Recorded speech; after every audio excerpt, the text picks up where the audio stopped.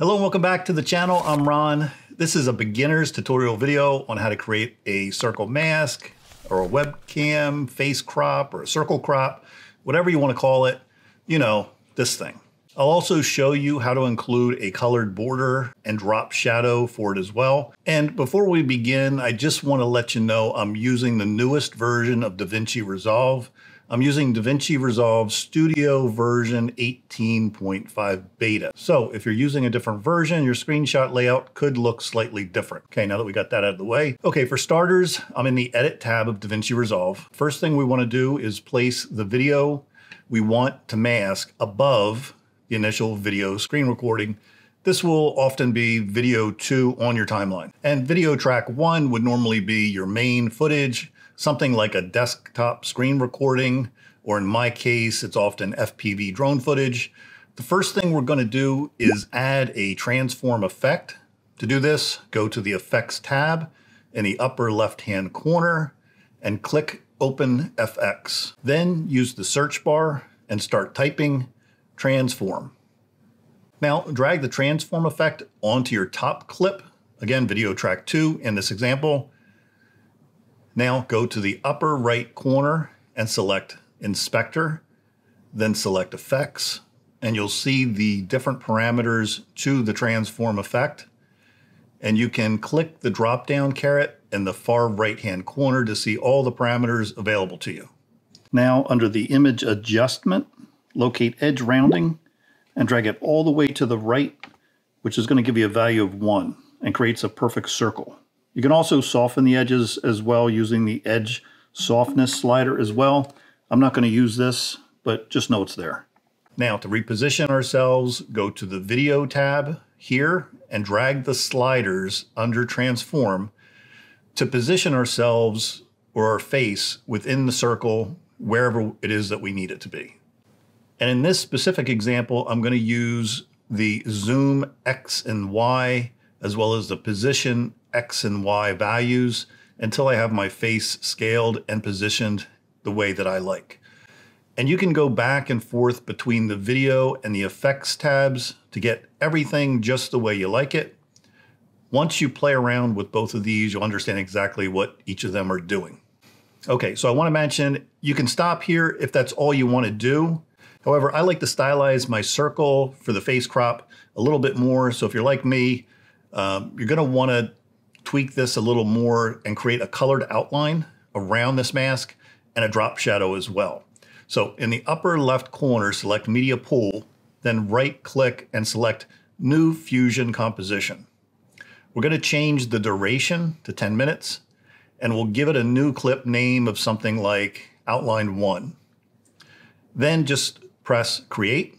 Now make sure that video track 2 is selected and we're going to use the keyboard shortcut, which is Shift and A together, which will automatically mark both the in and the out points on your timeline.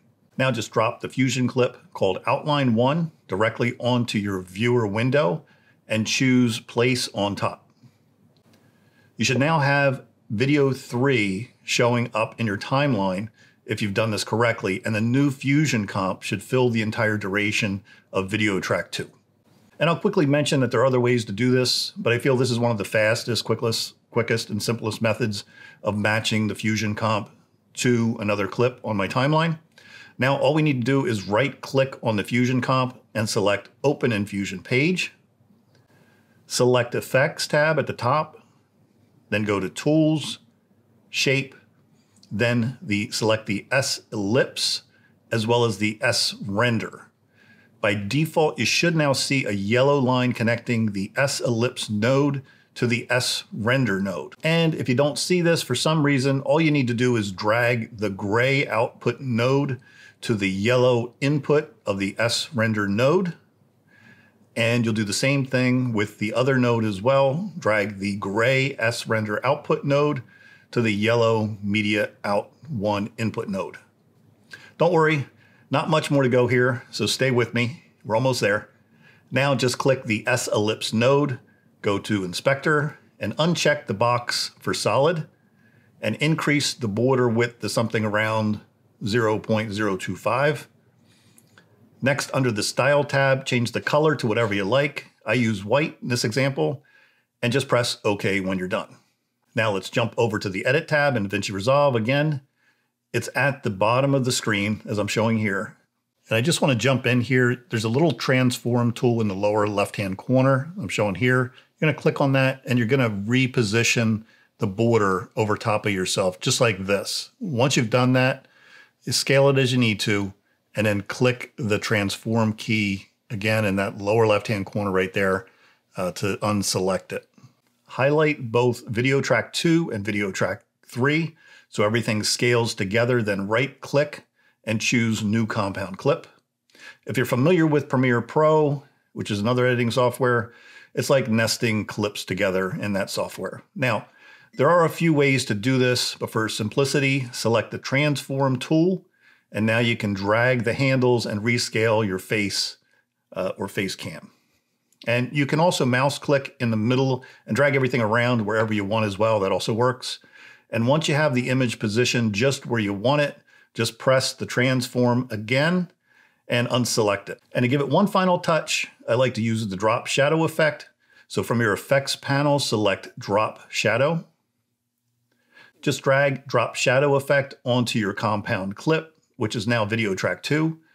And from the effects option on the far right, you can change the shadow strength, the drop angle, the drop distance, blur, and color. I hope you found this helpful, and that's really it. That's how you create a headshot inside of DaVinci Resolve. Again, I'm using Studio version 18.5 beta.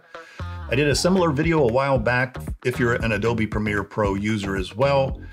As some of you may know, I've recently migrated from Premiere Pro over to DaVinci Resolve, but if you're at all interested in that video, feel free to check it out. I'll put a link up here in the corner. And I hope you found this helpful. And do me a favor, leave a like, comment, subscribe. It's always appreciated. Until next time, we'll see you guys in the next video. Take care.